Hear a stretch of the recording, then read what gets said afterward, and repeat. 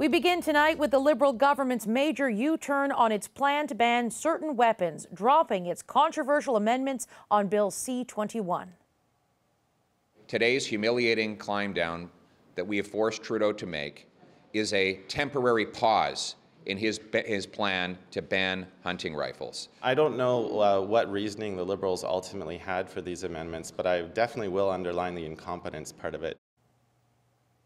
The bill was originally designed to ban handguns, but the government introduced wide-sweeping amendments that critics argued unfairly targeted the Indigenous community, hunters and farmers.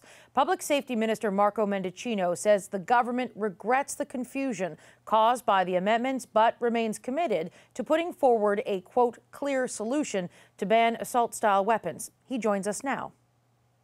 Minister Mendicino, thank you very much for joining us. I'd like to start by asking you, can you admit you and your government got this wrong?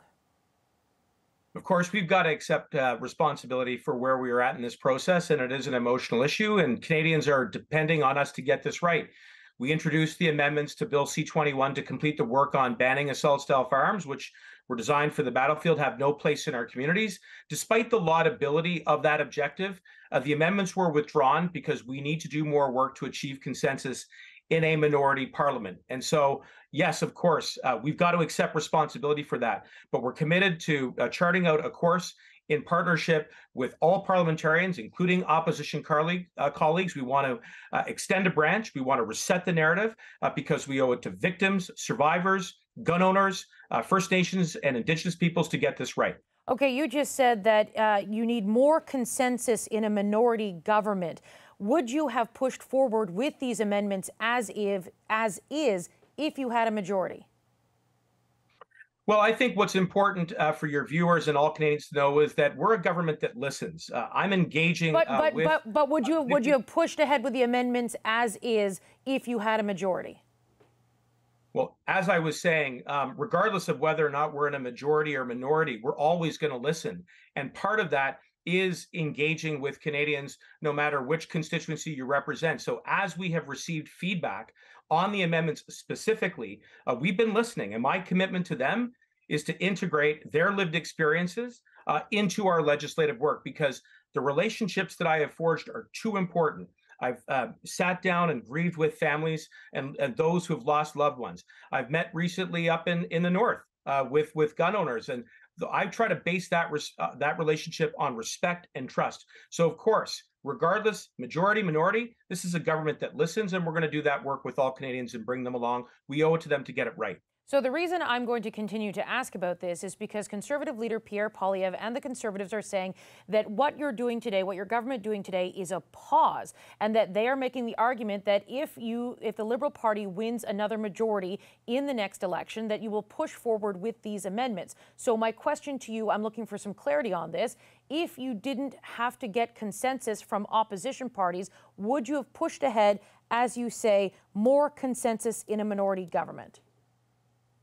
Well, as I said the first time you asked the question, regardless, we're always going to listen. And we're prepared to consult and to continue to consult, to listen to people from every background. As I said, I've engaged with communities in rural and northern Canada. We've engaged with First Nations and Indigenous peoples right across the country. And that is one of the principles upon which we do good legislative work. And those consultations have to be based on relationships, on trust, and respect. And that doesn't change whether you've got a majority government or a minority government. And I would also say to my colleagues across the aisle, this step that we have taken today is about resetting the narrative, making sure that we extend a branch, knowing that we want to work with them, because we believe, at least with some parties, that we share a common cause to get those guns which have been used in Portapic-and-Truro, at Polytechnique and elsewhere off of our streets, so that we can keep Canadians safe. And that is my commitment to them. So how did this go wrong? Well, look, I think that there will be a lot of reflection about that. And certainly there needs to be diligence around the substance of the amendments. And we've gotten a lot of feedback on models and whether or not We need to take a second and a hard look at those models, and that's something that we're doing right now. We're going to support the committee's work on that. We also have to take a look at the language in the evergreen definition to make sure we get it right.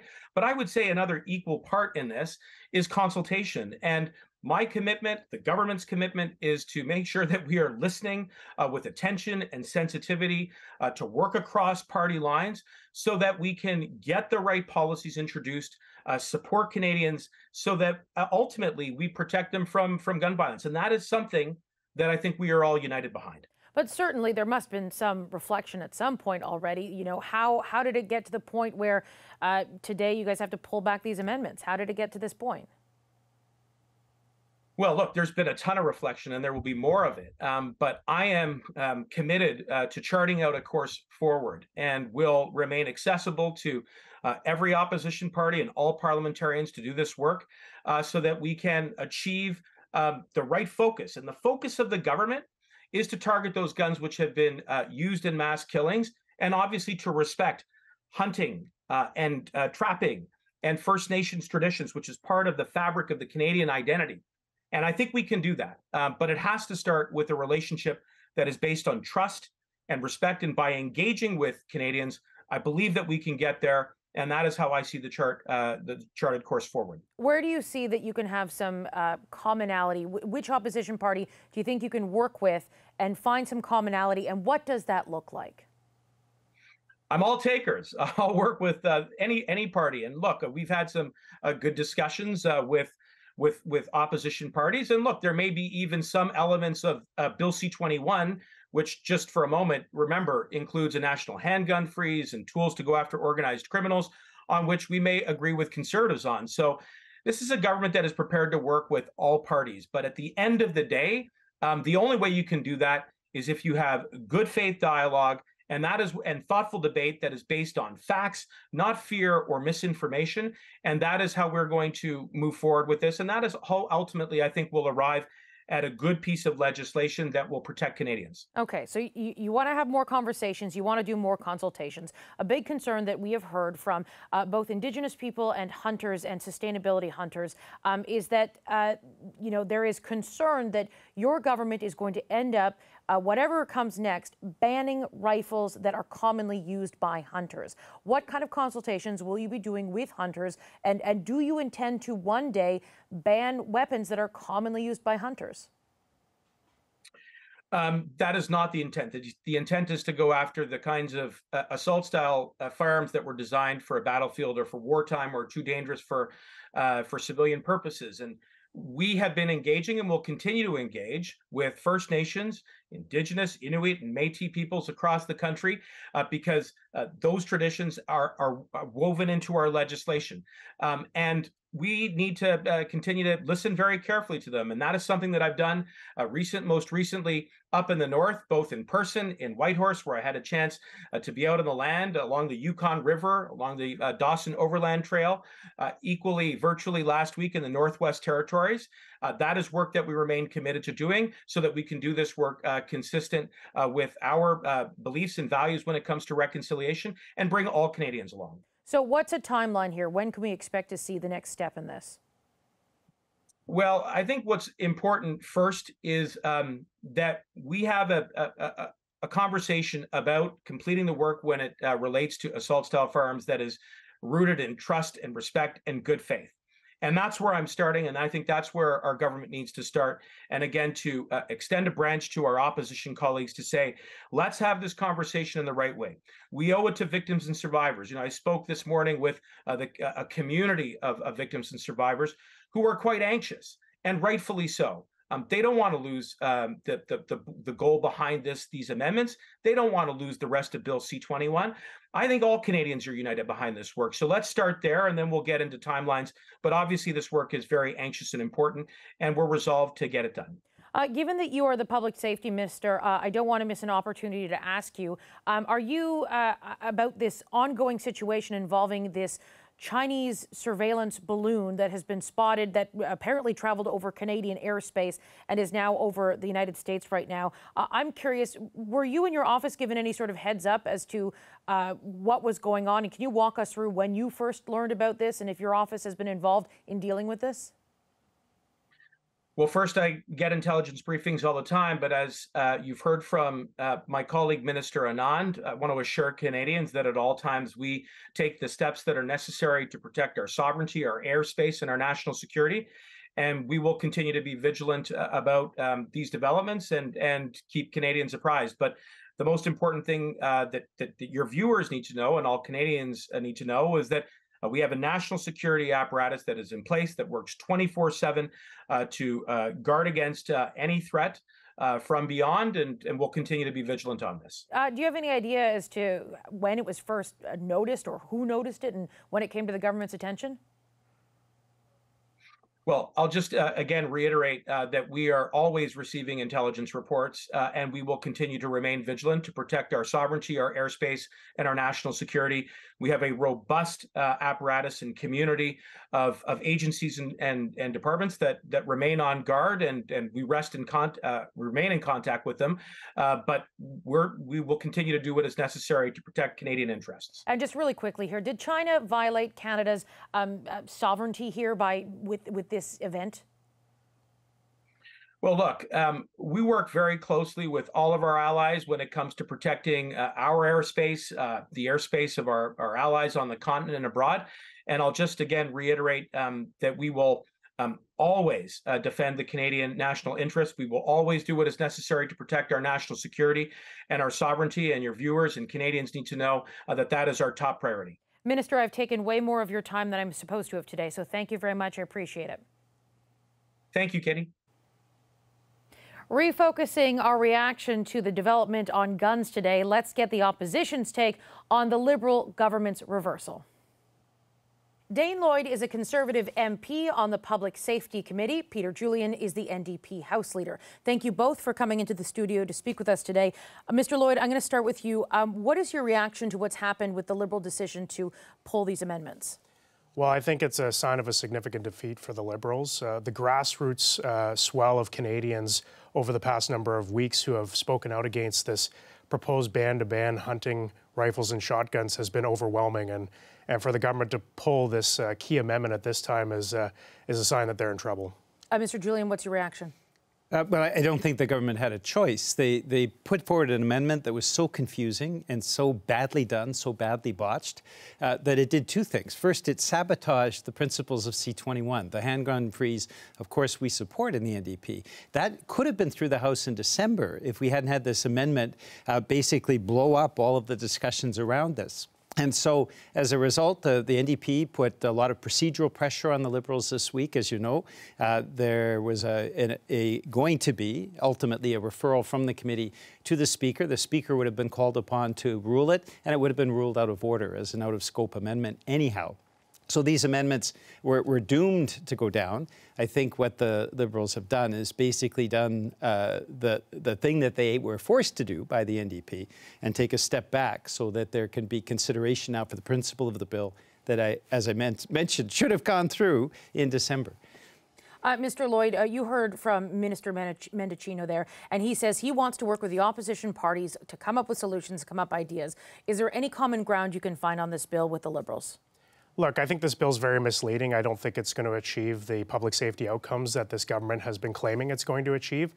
I think it's very disingenuous of the minister to say that they're listening and that they're open to consultation. We had Indigenous witnesses come to come to testify on Bill C-21 before these amendments were put forward, and they were saying loud and clear that this government had not consulted with them, was not listening to them, and then they still move forward with these amendments. And the government only listened when the people and the Conservatives forced them to listen by fighting this tooth and nail in the House of Commons. But he says right now that he wants to have a conversation now. Are you open to having a conversation about this? Everything's on the table. We're still looking at the bill. We have a number of meetings that are open to consultation. I think there's room for some common sense amendments to enhance public safety for Canadians, but I'm very wary about these Liberals. I think if they had a majority, they would have pushed through these amendments they would have pushed through these amendments. Well, that's something we asked Minister about, and Mr. Julian, do you think that this is something that, the way that Minister Mendicino answered that question, I thought it prompted, when we were asking him about what went wrong and why it went wrong and how it went wrong, we were asking, he talked about consultation, and he talked about how in a minority government you need more consultation. And so we put to him a number of times, I didn't think I got a clear answer on that, on whether they would have pushed ahead with the amendments on this if they did have that majority government. You know, what do you make of where things go from here? Well, first off, I take issue with the idea that the Conservatives had anything to do with the withdrawal of the amendment. The Conservatives did not lift a procedural finger through this whole battle. They were fundraising off it, but Pierre Poilievre did absolutely nothing to actually be the adults in the room and push back against the amendment, but also ensure that we have in place the freeze on handguns. And what's disturbing about this whole process, Katie, is that we had both the Liberals and Conservatives fundraising rather than doing the right thing and putting in place a kind of solid legislation that accomplishes the idea of freezing handguns. This is something I think that the NDP has stepped up on. Jagmeet Singh and Alistair McGregor, our critic, were the adults in the room. We now have space, I think, to consider important issues. For example, ghost guns.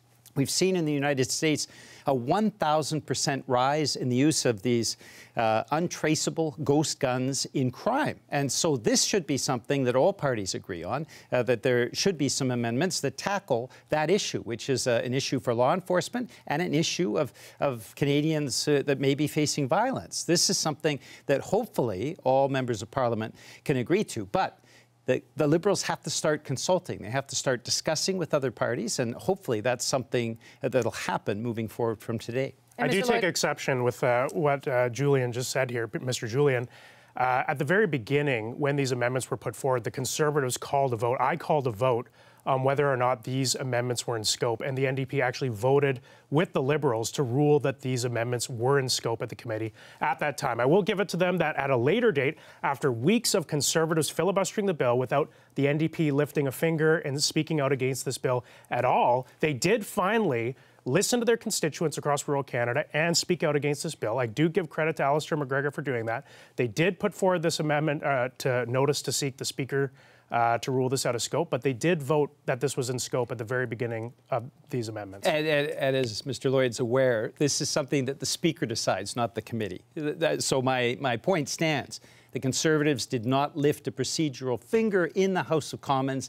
They did not do any of the things that would have led to the result that we saw today. And you take issue with the parties fundraising off this? I see both Conservatives and Liberals fundraising off this when they should be thinking about public policy. This is the important thing that I think is often forgotten by both of these parties, that we have to look at the public interest, we have to do the consultation, we have to make sure, and if an amendment is put forward, withdraw it when it's so badly botched that it is not going to do the job that it purports to do.